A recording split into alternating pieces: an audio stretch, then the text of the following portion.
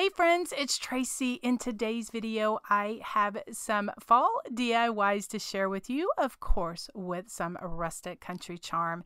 Today, guys, is a special day because I'm teaming up with my sweet friend Linda, who is FaithChick777 DIY by Design. We're bringing you some fall DIYs. I'll tell you about that a little bit more later, but let's go ahead and get into today's projects. Okay, for this project, I'm using 4 of these wood pumpkins from Dollar Tree, 2 orange and 2 off-white. These are the scrapbook papers I'm using, as well as some parchment paper. That is what I'm going to be printing on. And then I was going to hand letter with my black Sharpie marker, but I switched later to my paint. The tree stumps came from Dollar Tree as well because I wanted a little longer stem for my pumpkin. And so I just take my sanding sponge and just get off the majority of the glitter. Some of these have glitter and some of them don't. So, you know, just depending on which ones you have and that kind of thing. So that some of those sticks at the stems of the pumpkins were a little bit hard to get off. So I just took my heat gun and just kind of melted that so that I could get off that pesky sticker as well as the, wood piece of the pumpkin, because I wanted to use some things that I already had. All right, so I just traced that out, and I have 2 of each pattern, and again, all of this cardstock scrapbook paper came from Hobby Lobby. So I'm going to use the heat transfer method, and I've shared this many times because it's my favorite way. I just put some Mod Podge on my pumpkins and let that dry completely. Then I cut out all my paper. I just used my vintage photo distressing ink to give it some color on the ends, as well as my black Sharpie marker, because yeah, guys, y'all hear me all the time say the beauty is in the details, and I love my doodles and my squiggles. And so I do that, as well as some white paint to give it some squiggles around the edges. Now what I'm doing is just taking my box blade and just going around the edges just to roughen it up a little bit. I just feel that it gives a bit more rustic touch to it. And some, paper is a little bit different. The striped or the plaid or whatever kind of did a little bit better than the other one. So anyway, but I know it's there and it makes me feel better. All right, so now my Mod Podge is dry on my pumpkin. So I just take my parchment paper and my little mini iron. I use a Cricut mini press, and I just the parchment paper acts as a buffer, and so I just iron that on just to make sure that everything is down nice and secure. And we're ready to move on to the lettering. Okay, so this cardstock, it's like a parchment color, and so it has like a white core to it. And so what that means is that when I tear it, you can kind of see a little bit of the white, and I like that. And so I'm just kind of tearing it toward me, like toward my body, so that I get that white edge. And that is what I'm going to be putting my letters on to make the fall for my blocks. I'm just using a 1/4 inch flat paintbrush to make my letters. Now, it's taken me many years to kind of practice and learn how to do my letters and, make the happy dots. I love my happy dots and all of that stuff.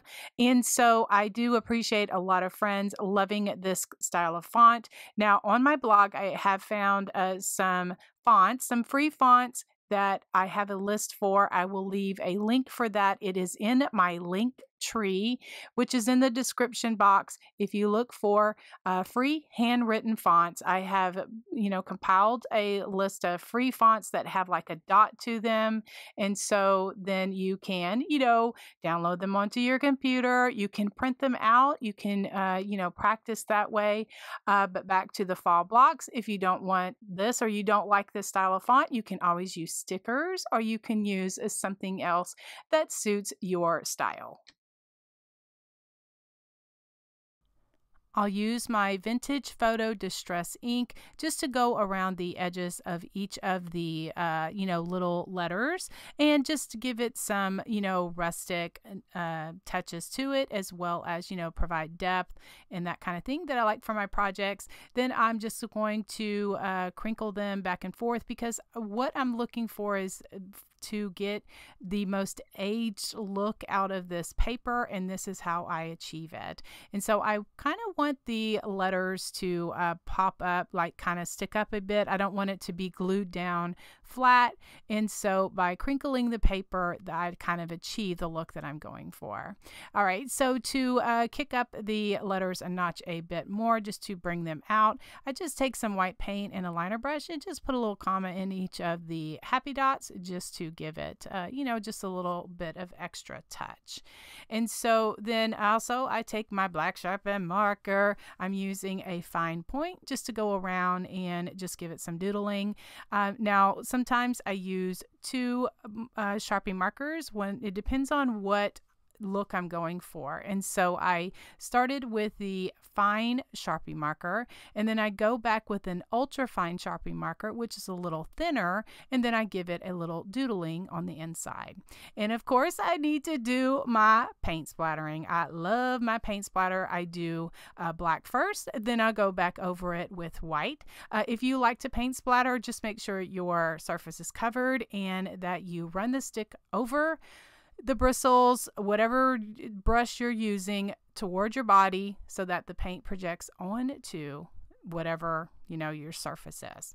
All right, so then now I'm just kind of going through this bag of stems and just figuring out. I'm decided to go with the longer stem because I'm going to put a bow around the stem and make a bow, and so I wanted them to stick up a little bit, and so I just did that, and I secured those just with some E6000 as well as hot glue just to make sure that they were very secure down. Okay, so then before I glue down my letters, what I'm going to do, I want to make my bows, and so I'm not quite sure of the placement, so I'm just ripping some muslin fabric. I love that, and so that's going to be in my bow. Now this green ribbon came from Hobby Lobby. I love it so much, and that's going to kind of act like my leaves for my pumpkins, and so I cut off a piece of that and then cut it in half since I'm making some, these smaller pumpkins. I'm also using some pip berries that came from Hobby Lobby, as well as a couple of different trims. I'm also using some of this jewelry cording to add a small thin bow.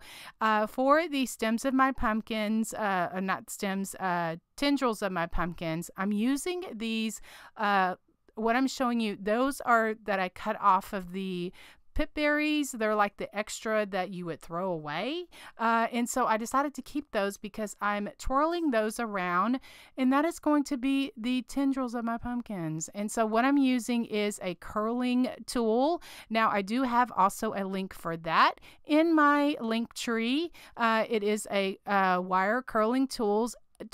A sweet friend and follower, Miss Jan Blackwell, sent these to me. I use them all of the time. It has just a little slit in there where you can, twist it around and really make something cool and curled.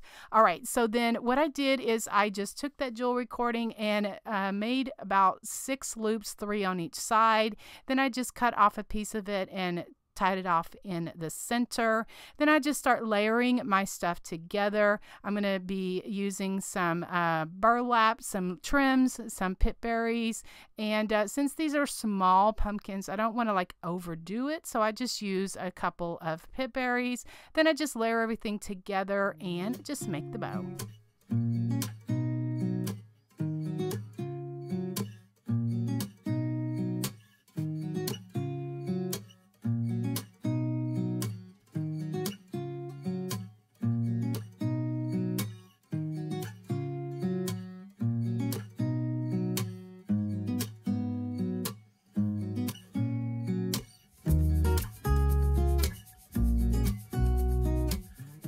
I used a piece of muslin fabric just to tie the bow on to the stem of the pumpkin.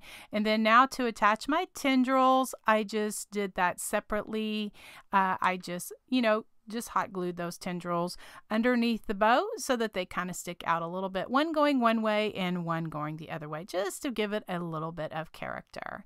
All right, so then to attach my letters to my blocks, what I used is my Fabri-Tac glue, and I used that. I just put a bead of that in the middle of the letter, and so the Fabri-Tac glue gives a little bit of time to dry, and so if I needed to kind of move it around a little bit, if I maybe got it too high or too low, it gives me a little bit of lead time to move it around. And so then I did end up going back and giving it a coat of sealer. My favorite sealer is this one right here. You can get it at the craft store, or you can find it in my favorite Amazon.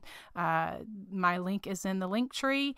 That is where, I have a lot of my favorite things, and I'm just loving this. They're perfect for little shelf sitters, or just something if you don't have a whole lot of space that you just want to decorate for the fall season.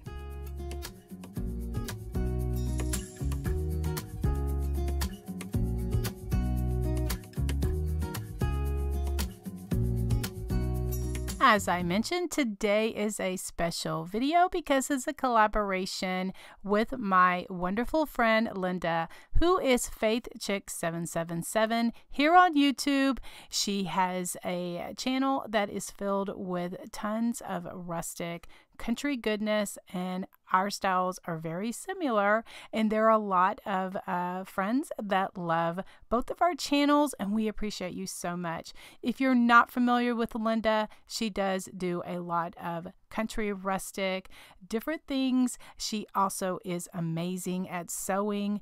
She just has such a knack for the details, and I love that so much, guys, because I say the beauty is in the details, and Linda does that as well.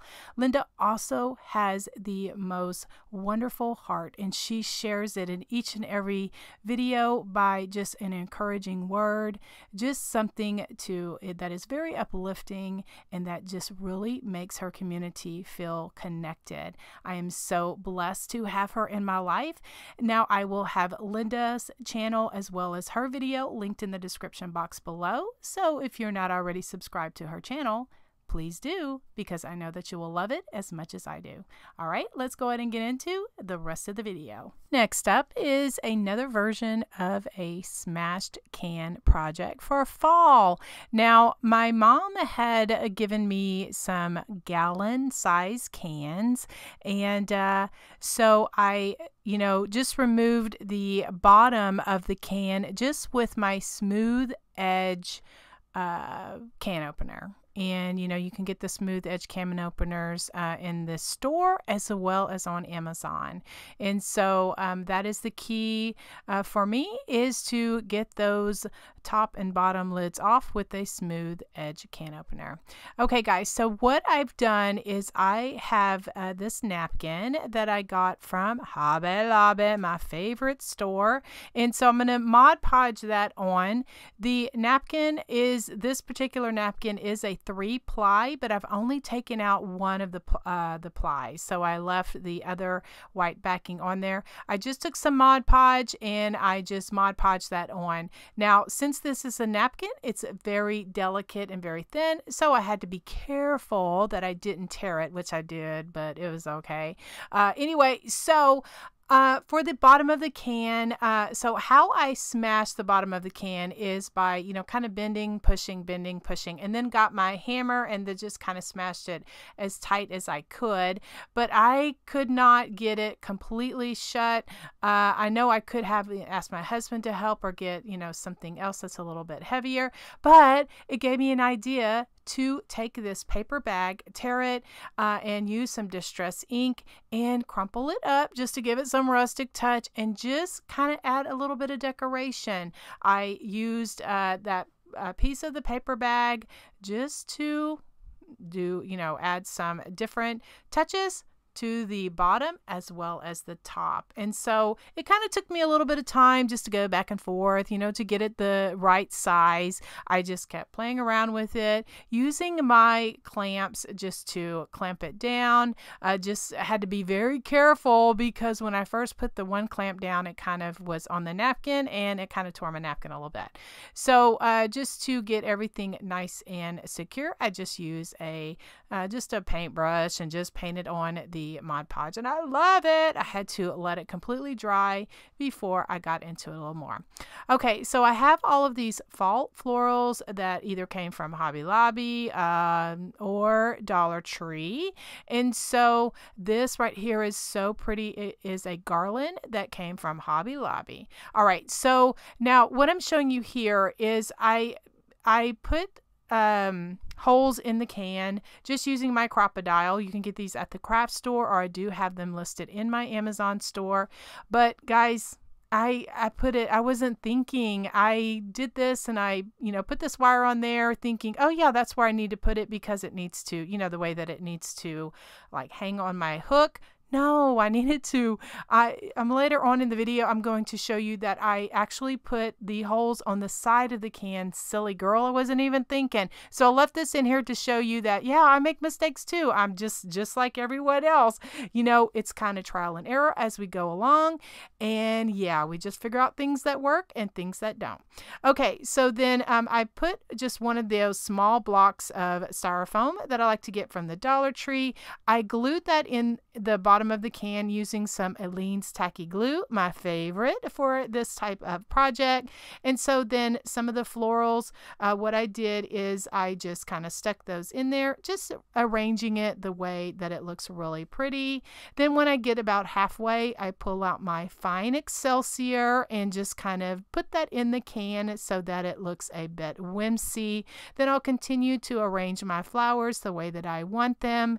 And then I say, hey, you need some pip berries in here. So I pull out some of these white pip berries that I like to get. They come on a garland from Hobby Lobby. I take them off the garland, put a steel pick on the end, and that is what helps me, put those into, do a lot of wreaths and a lot of, different arrangement, and that really helps. And so for the bow, I've kind of torn off some pieces of muslin fabric. I have some burlap that came from the Dollar Tree. I also have some other trims and laces and different things, and so also some raffia. A country project for me is not complete without some raffia, and so I just arrange that the way that I want. Now that burlap, it kind of is curly, and so it kind of like flows down really nicely. The finishing touch is using this jewelry cording. I like to use that in my country projects, and you can just get that at any craft store, or Walmart even has it as well. I make 6 loops, 3 on each side. I just tie a piece off with it, just with that jewelry cording. It really makes a really nice touch for my bows. Then what I'll do is I will just add some wire. Now this rusty wire is, I actually used Linda's technique. Y'all have heard me mention that before. She has a how to rust small metals for, different projects. And so I refer to her video all of the time because it is amazing. That is how I do to rust small metals like this. And so I just have some of this wire. I'm just twisting it. I use those curling those curling tools that I refer to a lot. The link for those are in my description box. It is in my link tree. They're curling wire curling tools. That's what it was. The name escaped me just for a second. And again, like I said, a sweet friend, Miss Jan Blackwell, sent those to me, and so I do appreciate that. And so just by doing that, it just really kind of just adds a little bit of rustic touch to it. And I just love it so much. And so just to glue the bow, I added some E6000 as well as some hot glue. And then that blue clip is something that had left there just to clamp it so that it would dry. All right, so then now this is when I'm like discovering, oh girl, it's not hanging correctly. So I take my Crocodile and I go back. It's a little bit hard to kind of get in there because my styrofoam and all of my flowers and the stuff are in there, so but I may do. And then I just, took out that gold wire that I got from Dollar Tree, I think, and just reposition it so it looks really nice. And this turned out so pretty. I just love making these smashed can projects, and I know a lot of others do as well because I see them all over the internet on Google, Pinterest, as well as in the Facebook groups.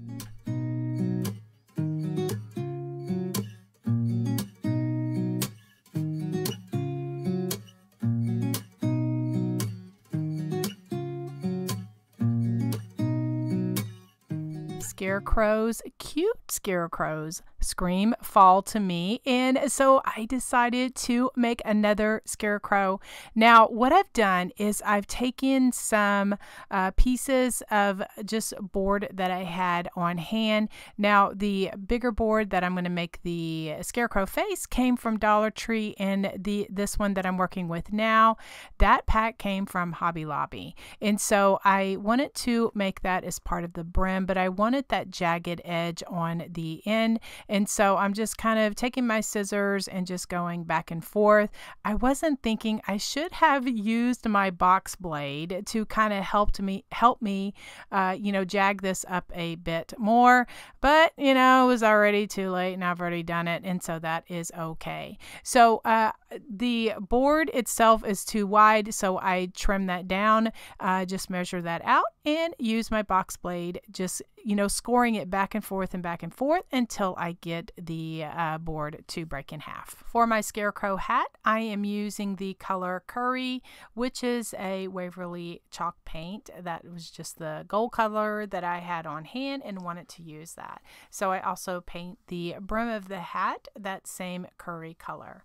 Now for the face, I'm using the Waverly chalk paint color in Cashew is the color that I'm using. I've kind of grown fond to this. I love it for my scarecrow face and gave it a couple of coats of that. All right, so now I'm using a 1/2-inch flat paintbrush. Actually, this is more of a 1/4 of an inch flat paintbrush.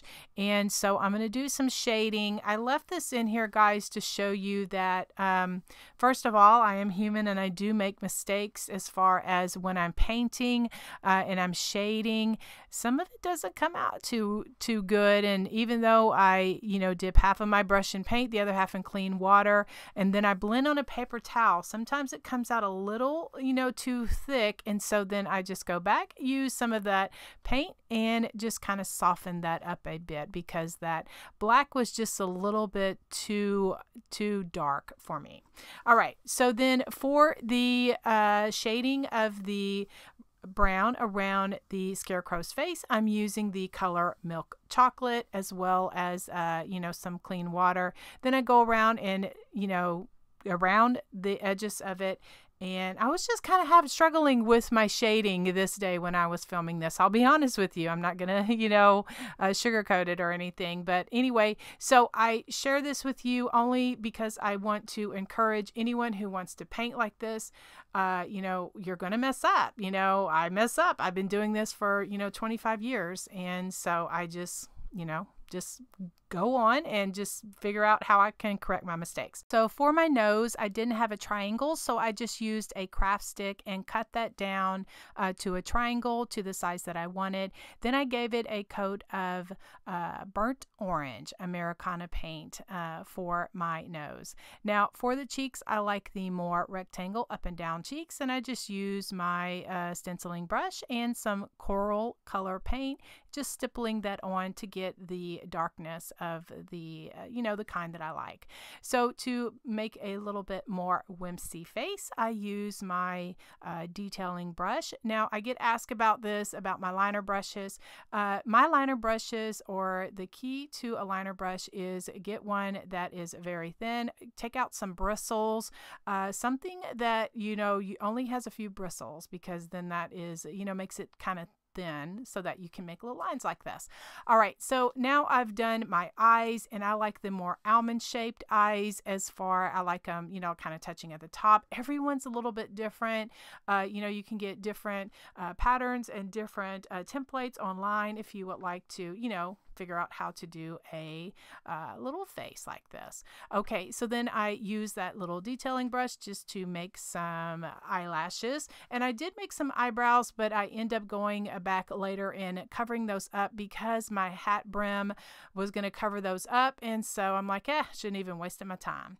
All right, so for the small little scarecrow mouth, I just drew it out with a pencil, then just going back over it, just making it a little darker with my fine Sharpie marker. And then I'll just use that little detailing brush just to go and put some little stitch marks in there. I made just some little X's on this this time, but that's what I did, just to bring the little character, or the little not snowman. I guess I got snowman on the brain. The little scarecrow, just to bring him to life. All right, so then I like to add a bit of white to the eyes, just to bring them to life and give them a little bit of character. And depending on where I put my white of the eyes will kind of depend on which direction or which way he is looking. So then I just use the end of a paintbrush and some of that milk chocolate brown paint just to give some freckles for my scarecrow. All right, to hand letter the Happy Harvest, what I use is a number 2 flat paintbrush, and this is in that pack of my favorite paintbrushes. Now, what I do is air draw it just to make sure that I, have enough space, and I'm using the color of paint Buttermilk, which is an Americana paint, but I just wanted a more off-white paint.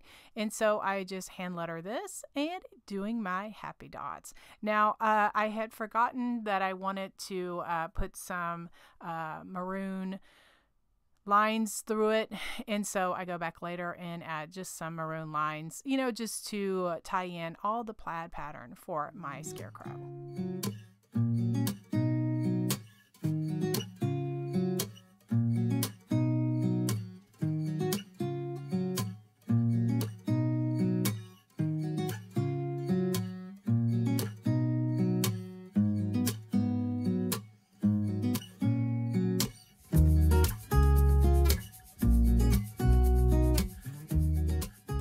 To make the plaid part of the hat, I'm using the color Napa Red, and the flat paintbrush I'm using is out of my favorite paintbrushes, the number 8 flat paintbrush. That's the one that I'm using for this to make this plaid pattern. And so, I'm just freehanding this just to make some stripes. And so I'll show you in just a minute. I thought I had it measured out the way that I wanted it to, but it was just going to be a little bit too close, and so it's okay, because the beauty is in the details, and we just figure out what works best for us and how we can hide our mistakes.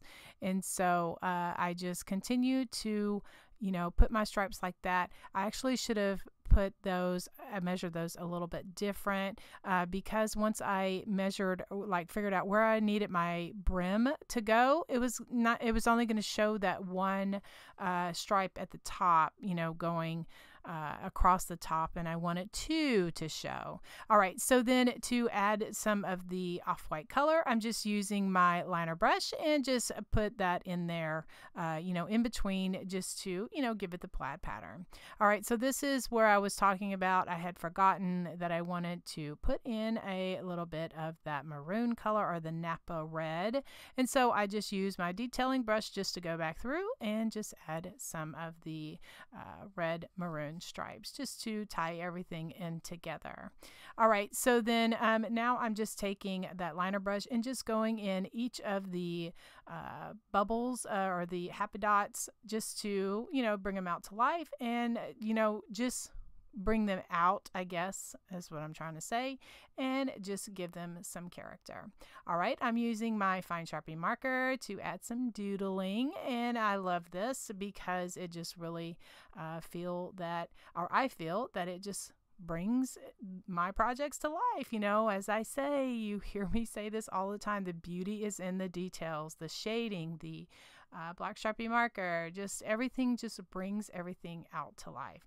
And so I like to use a fine tip Sharpie marker as well as an ultra fine tip Sharpie marker. One is a little bit thinner, and so that gives me the really thin lines that I like. And so then, of course, I am going to paint splatter everything, and I will do that just using my stencil brush as well as a stick. And then I run the stick over the bristles toward my body.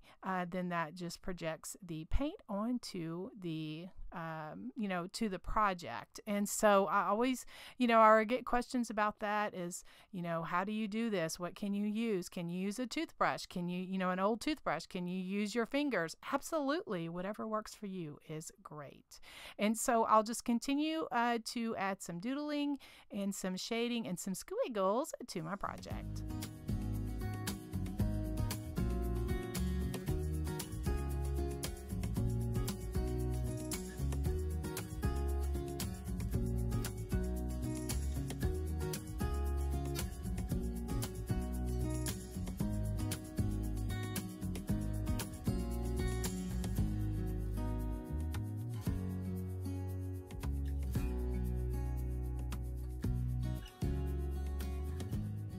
Once my paint and everything was completely dry, I take my sanding sponge and just run it over the painted parts, and just to expose a bit of the wood and just kind of take the brightness off of the painted part of the Scarecrow hat because I wanted it a little bit more muted. And then I just use my black fine point Sharpie marker just to go around each of the letters, just to give them a little bit of character and just to bring them out.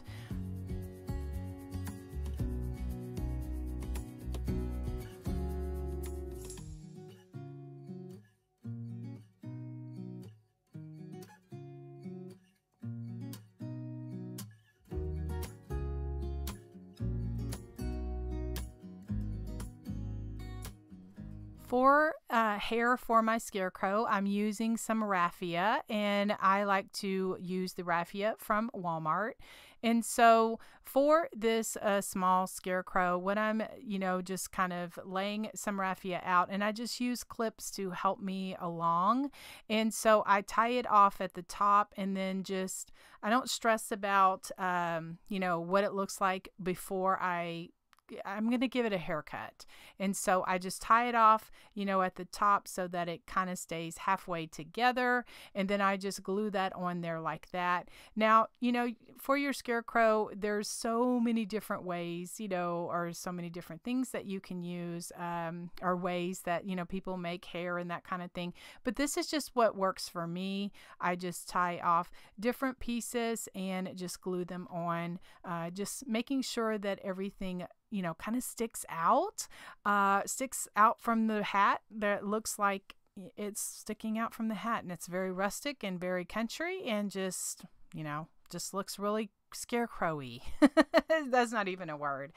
Anyway, so to make sure that everything is secure, I use E6000 as well as hot glue to glue that brim on there.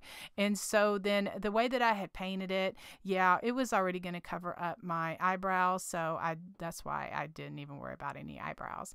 And so then now I'm give it a little haircut, and my little Scarecrow is so cute. Now what my plan is, later on I will show you in a different video. I'm going to make he is going to be on a small sign for a wreath, and so I will definitely show y'all that in a later video, so you can check for that on my channel. I just love painting this. Now, I do have another collection video of little whimsical faces like this because I love this, from bunnies to, Santas to Halloween characters to so many different things. I just love making these cute little faces.